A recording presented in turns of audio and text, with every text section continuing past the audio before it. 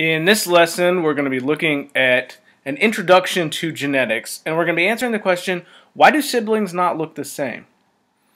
As a review, remember chromosomes come as homologous pairs. So you get one copy of each chromosome from mom and one copy from dad. And now remember, when we look at these chromosomes, they both have the same gene, and our genes determine traits. And so because you get one from each parent, you have two copies of every gene. This is going to be really important when we start talking about how these are inherited and how they interact. So now let's look at what a trait is. And this is going to be a characteristic of an organism. Things like hair color, height, metabolism, all kinds of things. Any characteristic is a trait. And these traits are created by genes. So remember, genes are a section of DNA, and they code for specific proteins. So one of the things that you got to get really familiar with is this right here. DNA codes for proteins, proteins create traits. That is, in a nutshell, all of genetics.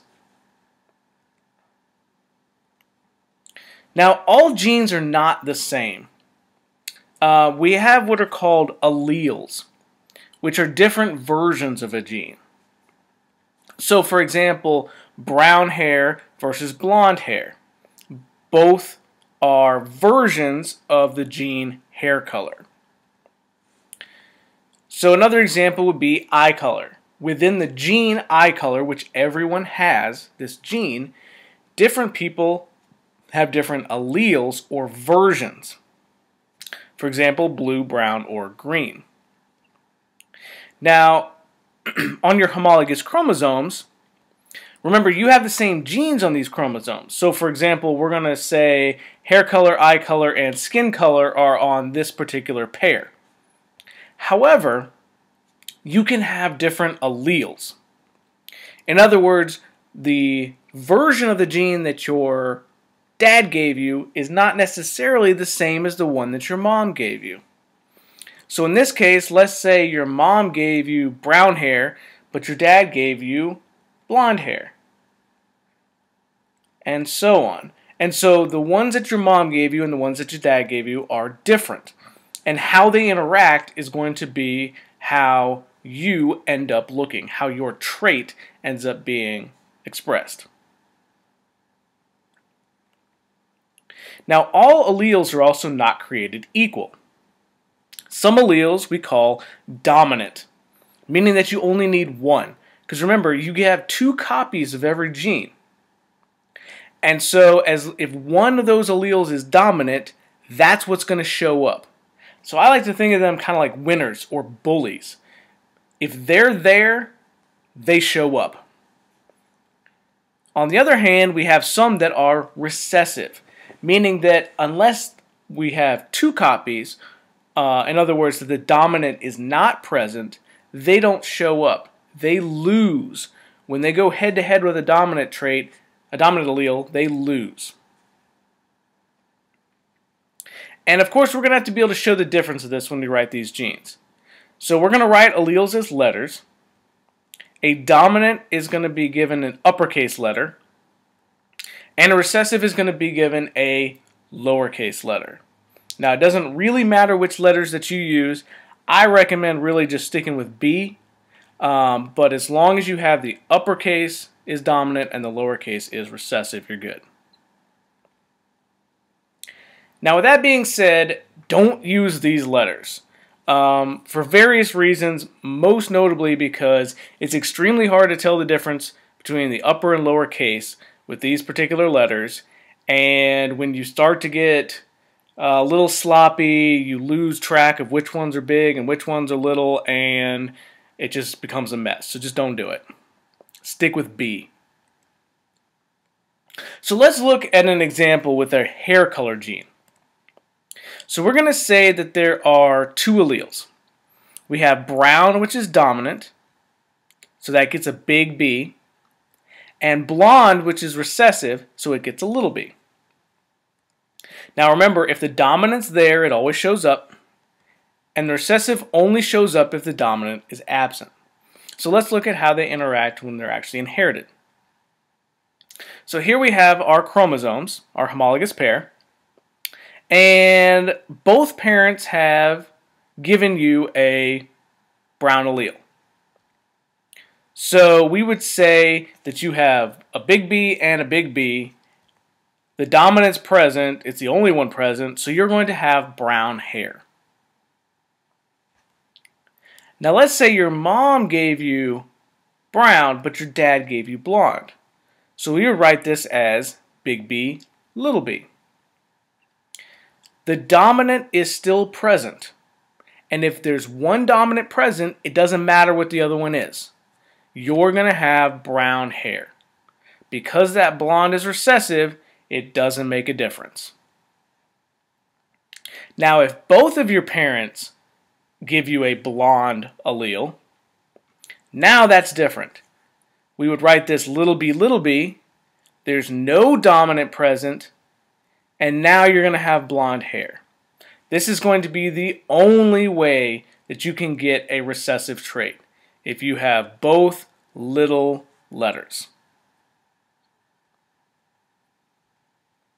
Now let's look at how we talk about these things in genotype and phenotype.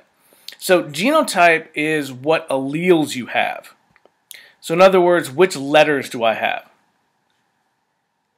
Phenotype is going to be what physical traits you have.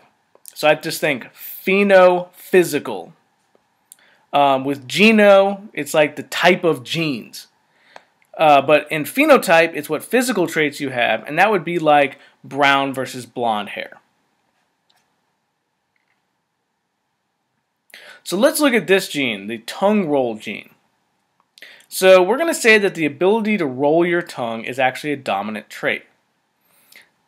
So the alleles are going to be a big R for you can roll it, and a little r for you can't. Those are the only two possibilities. So here's my chromosomes. This would be my genotype. So which alleles I actually have on my chromosomes, that is the genotype. And then the phenotype is whether or not I can physically roll my tongue. So if I have this genotype, big R, my phenotype is, yes, I can roll my tongue. That would be the dominant phenotype. If I have big R as my genotype, again, yes, I can roll my tongue.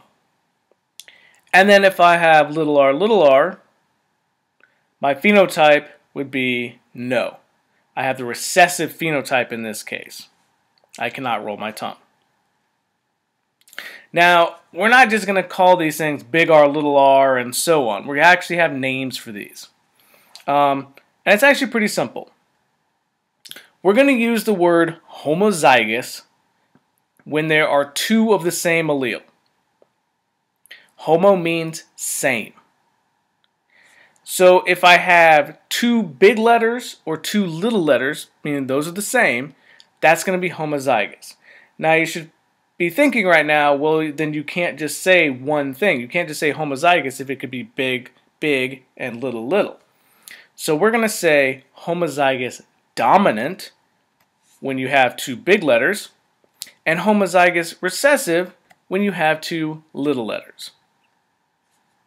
If you have one of each, we're going to say you are heterozygous, because hetero means different.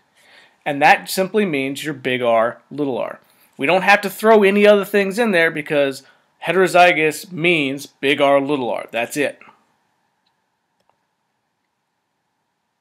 So let's look at how this interacts with phenotype. The homozygous dominant genotype, which is big R, gives you the dominant phenotype, meaning you can roll your tongue.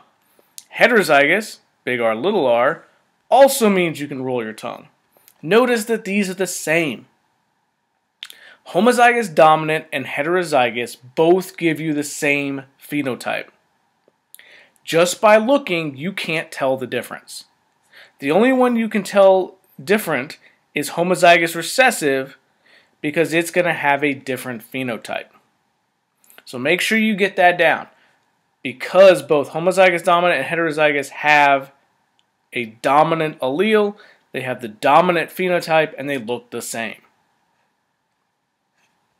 So bringing this all together, our gene is tongue roll, our alleles are can roll, which is dominant, and we're going to use a big R, and can't roll, which is recessive and uses a little r. The phenotypes, the actual physical trait, is that I can either physically roll or cannot physically roll my tongue. And the genotypes that are associated with it,